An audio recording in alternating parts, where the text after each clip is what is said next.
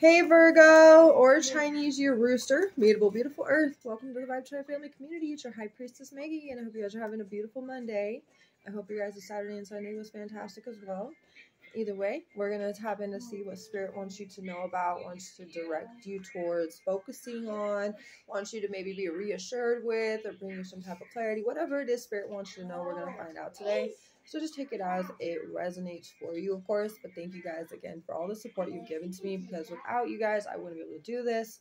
And it really makes me feel good when I get to do this, because I love benefiting everybody. So the more I come, the more individuals we get to benefit as a collective. So that's really amazing. When we get to 950 subscribers, I will give away another free giveaway reading. If you guys want to participate, just let me know your names in the comments below, and I'll add you into the name jar. But either way, when we get to 1,000 subscribers, it's going to change. I'm going to do 2 free giveaway readings per month, one in the beginning and one in the end, so that everybody gets a chance to win something. Because that's just all I am about. I want others to always have that chance to feel good about winning something. In a sense, I don't win very many things. I don't really put my anything out there. I have in the past, but it never really worked. So I always try to do something for others that I didn't get the chance to always have. So therefore, that's why I'm doing those specifically, and it also just is a sense to really benefit those that God really chooses. But either way, Virgo, let's find out what this energy is going to be pointing out. I'm going to actually do some messages first. That's like pulling me in. I keep looking over there. So let's do a few messages. I'll get a few. Let's do 4. Let's do 4, because that makes sense. 4. We have 4 different slots over here. So let's do 4 for Virgo. Thank you, Spirit, Universe, God, so much for showing up today. And Virgo Spirit Team 2 and Spirit Animal, nonetheless. Ancestors and deceased loved ones as well. Genuine qualities: generosity, honesty, confidence, compassion, forgiveness, integrity, kindness, offering compliments, and lifelong learners. Y'all, Virgos have genuine qualities about you, okay? This is just something that you guys needed to be reminded of. How honest you are, how confident you are, how forgiving you are, how much you hold integrity, how much you offer compliments to other individuals just to see them smile. Maybe just to even see a spark in their eye, like that sparkle, right? You're just really very generous individual. You're a lifelong learner. You're always constantly open-minded to learn new things, especially things that you're already interested in. If you find out any knowledge about things that you already have a sense of knowledge about, that helps you so much, and you just really appreciate that even more. You may be praying in a sense of like, thank you, God, for giving me the information that I was really hoping for. And like, you are very much so holding gratitude for every single thing in your life. As you have poppy flower, which is the constellation of remembrance and death, symbolizing everything from peace to death and even sleep. The poppy flower, okay? Somebody's favorite flower, whatever it may be.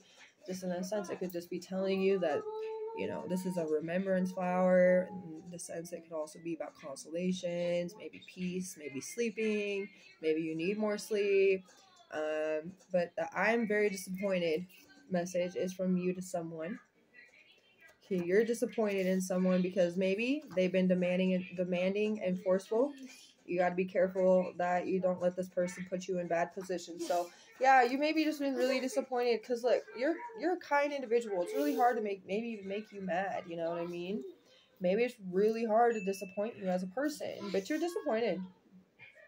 You are. Spirit wants you to really focus on this right now, because it's like, what are you disappointed about? We obviously will find out, but you're over someone's demandingness, somebody who is forceful, somebody who puts themselves in bad positions. So they, that's why the Spirit's telling you to be cautious. Don't allow this person to put you in any bad situations, because this person can be very reckless, foolish, naive, that kind of thing, okay? And it may be the fact that you're disappointed is because you know that this person has more potential than that. I just saw 420, which, y'all know, But let's see what we have here for this energy. Actually, let's get a Osho Zen first for energy wise. Suppression. That's definitely for that person, okay? And sorrow. Yep, definitely for that same individual. It could be October 9, babies. You could be a September 10th, baby. This person could also be another Virgo. Let's see what this genuine qualities, poppy flower, the symbol integration. You're integrating all the qualities. into yourself, and this is something that's always been a beautiful part of you. Your aura is maybe so magnetic that it's a rainbow aura. It changes colors with whoever it is you're around. Okay, and number 14, you guys could be born on the 14th day of the month. You guys could be born on the 10th or the 9th day of the month too. Something about September, October, or even maybe October 14th, September 14th. Maybe something about 2 more scheduled energies from now, which would be 14 days. I don't like to say the week anymore. It's the week word or the weekend anymore. I don't like saying them. It's pretty much our speech manifest anything, especially even songs. So even when I'm listening to a song and I really like it, I tell God in my head, I'm not manifesting this. I'm just singing it. So don't worry about it. I'm not like trying to manifest this or put this into my life, because that's not what I'm doing. I'm just wanting to and if I want to manifest something within the lyrics, I switch the lyrics in my mind. Okay, either way, this individual over here is just very they're suppressing a lot of sadness. Okay, whatever is going on, I don't know. It could be something about the 10th house and 9th house as well, which would be Jupiter and Capricorn. Okay, they could be born on the 9th day or the 10th day or the 14th day too as well, whoever this is. With the Queen of Swords being on the bottom in the reverse, so it's obviously repressed emotions, right? So repressed sadness. Okay, let's see what we want to understand here at the situation. We got the 3 of Wands. That's beautiful. I know that really goes with the integration right there. Okay, so this is on this part of your genuine qualities. Then you had the Prince of Swords is in the reversal. Taurus and Gemini and Aries are the ones that came through. Chinese year dragon, snake, and horse. 6 of Swords is in the reversal. See, somebody's rocking the boat, causing trouble. You guys got to be careful around water, flooding, accidents in water. That's what the 6 of Swords means in the reverse. Now, with the Prince of Swords in the reverse, there's missed opportunities and chances. Somebody's very impatient. So they could be missing out on actually, like, beneficial opportunities and chances. Because they're so impatient that they swoop up any chance they get to do anything. Okay? With the 3 of Wands, though, I really want to focus on this part.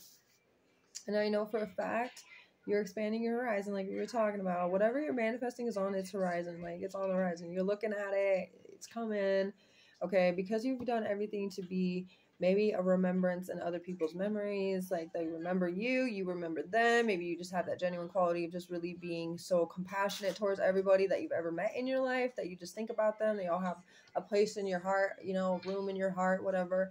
And then maybe it's even keeping them at a distance. You still have love for them. You don't need to have them in your life, but you still really care. Okay, you just have a really deeply feeling care about you, that this is why you're getting rewarded. This is why you're moving forward. This is maybe a sense that you could be moving maybe across the sea, abroad, maybe even just moving in general. Like, you just really want to see yourself in a new environment, something that's more fiery and motivational and maybe even full of abundance, right? But either way, 3 of Wands is a beautiful card of magnetism, okay? With this energy, though, there's a lot of arrogance. I don't know, you would know what I mean by that, because everybody really kind of says specific words on their own. And maybe it's not arrogance for some of you, it's ignorance for some of you. You know what I'm saying? Everybody just says their own little words. Everybody's got their own little vocabulary they got going on. But that's the feeling I'm getting with this individual. And you yourself perceive this person as being arrogant. Now, you actually were, if this person was doing good, you would see them in this. You know what I mean? You would see them in the upright. That's what I'm getting here. Intuitively, that's what I'm picking up. Because this person does have a lot of ambition. They're very determined. They can be very focused. There's a lot of things that this person can potentially do in just a matter of one day. But they're not really doing that. Okay? And with the 6 of Swords in the reverse, if it was in the upright, it would be transitioning. It would be, getting away from the storm, getting away from bad positions, that kind of thing, right? This is just something that this person hasn't been doing, and they could be dragged down because of it, but they're suppressing a lot of sadness. They're sad. They're sad about maybe something about childhood. Maybe they were raised something, and maybe they even just came across somebody else in their life, and they witnessed, like, this person gets so many good things from maybe their parents or maybe their grandparents or whatever it may be, maybe friends, whatever, but they don't get that. They're not getting that kind of energy. Maybe they don't feel like they're good enough for that kind of energy. They feel like, they're doubting themselves in some way. And so they just kind of do what they know to do to fit in, okay? They're not doing the right thing, but they are trying to do something. And they're just super sad and don't know who to talk to about it. So let's see what else wants to come through here. What else we got? Okay. Queen of Pentacles in the reverse, the Fool in the reversal. Capricorn again with the energy of number 10. Remember we had 10th house, Capricorn's energy. Well, Sagittarius is here too. So these two energies in one card, Queen of Pentacles. This could be a female that you're worried about. Okay, this could even be a masculine, but this is, even if it's a female, they're definitely feeling insecure. They're feeling ungrounded. They're feeling emotionally imbalanced. They're feeling physically like they're not good enough. Basically, they feel like they're ugly. They feel like their body isn't good enough. They feel like they're fat, or they feel like, you know, all the projections, all the opinions, and all the conditioning from other people have really scarred this individual. Okay, they just, maybe they feel like, and I'm not trying to be in the race thing, but if they are, you know, a specific ethnicity, they feel like they're the wrong color. Like, it's wrong. It's really hurtful. And the fact that the world is really with that, it's so frustrating, because these people really, they feel something because of it, you know, and it hurts. And it sucks, and it gives me the chills, because it makes me actually want to cry a little bit for this person, and the fact that there's so much that could be, like, we could give love to this individual if they'd allow us to, if they'd open up and become vulnerable, if they'd open up to even speaking about the things that have hurt them. I feel like you'd be one of the ones who want to listen, Virgo. You'd be like, well, I want to hear you. I want to hear what you have to say. Let me hear you out. Let me give you my ear. Lend you my ear so that you can talk it all the way off. You know what I mean? Because the Fool in the reverse means that they have been reckless. We were talking about that. Reckless energy, right? Demanding, forceful person. They are demanding themselves, in the sense they want what they want. It's their way or the highway, and they're demanding it. They're demanding their own life to be the way that they want. They're forcing themselves to fit in something that they don't really belong in, right? So even though they're demanding and forceful maybe to other individuals, they're doing it to themselves. It is a reflection of themselves, okay? They feel forced into something because they have to force themselves to fit in. They can't even just be themselves, because they don't want to be judged for wanting to sit there and cry. They don't want to be judged for sitting there and talking about things that, you know, actually bring them an emotional sense or feeling. They don't want to be made fun of. They don't want to feel regretful that they told the wrong person. And then it all of a sudden travels out there, and the grapevine is just expanding further and further, because that's happened before, you know. Aquarius's energy is very heavy. So Aquarius and Aquarius, both of these, you have Gemini, Taurus, Capricorn, Sagittarius. Capricorn and Gemini and Sagittarius are opposite signs. This person's definitely having a lot of challenges in their life. They're constantly battling things. They're repressing those emotions. They come off as really, really very demanding with the Queen of Swords in reversal. Bully. Like, they don't really care how they make others feel, kind of feeling, but they do. Inside they do. It just adds more to their sadness. But they have this ego, you know what I mean? Like, they are literally covering themselves up with an ego blanket. Really, you know what I mean? Like, they're just like an innocent little child trying to hide from the monster in the room, and trying to act like they're big and bad with the blanket around them. But if you could get past that blanket and understand their sadness and see that there's tears on their real face, you know, you would actually want to comfort them and give them the love that they didn't feel like they got. You know, you really want to find a peaceful resolution for this individual, but they always look for an argument. They always are defensive. They're always whatever, you know. And the Nine of Swords, it causes a lot of worry and concern. And then they go and take action on things that they know is just going to break their heart and shatter their soul. And then they go and do more things that can be more damaging, in a sense of, oh yeah, no, I'm confident enough, I can do that. Queen of Wands in reversal. All of a sudden they have too many balls in the air. They're stressed out. They're overwhelmed. Princess of Swords. Then they're watching other people. Then they're holding secrets. The Moon. See, like, Princess of Pentacles. 10 of Cups. One more. 7 of Wands in reverse. Yeah. That's exactly the point I see Spirit's making here. Evil eye protection, as this picture always reminds me of the evil eye energy. Okay. Now, you have Taurus, Virgo, Capricorn, Pisces, Leo, and we're in Leo season. It's perfect timing. Perfect timing right now. Maybe you are family with this person. You could be this person's parent. You could be this person's grandparent. You could be this person's cousin or aunt or uncle or whatever it may be, right? But you know that you could be there for them. You could reach out to them. Princess of Pentacles means like, hey, I can communicate to you. That's a messenger. I can communicate to you and tell you all the things that you're really good at. I can tell you that you have potential. I can tell you that you are smart. I can tell you that you've been through so many things and you've got out of these things. And I mean, right now it just seems like, you're kind of giving up on yourself, right? Like there's things that you could potentially say, and it would be all in your own wording, of course. You guys would know where it would be best from your heart. But this is the energy I'm feeling. It's like really maintaining a conversation with them, not trying to get them to be mad or angry or anything, but trying to uplift them, trying to motivate them, trying to give them a sense of ambition and really wanting to see that they actually excel and that they actually go for the prospects in their life, because they're trying to plan things, but they just don't know how to go about it. They don't really know, because they're so embedded into the sadness that they don't want to face that sadness, especially alone, okay? Especially alone. Now, I do see that you could be the person that really reaches out to this individual with the Seven of Wands in the reversal. You're not going to come off as defensive. You're not going to come off as, like, I'm mad at you for saying that. No, you're going to come off with open ears. Like, I'm going to lend you my ear. You're going to talk it off. It's going to be okay. We're gonna bring a sense of harmony back to your life. We're going to bring you back to a sense of joy. Like, let me help you. Let me show you that there are people out there that do care. Let me show you, like, that things can turn around. People can change.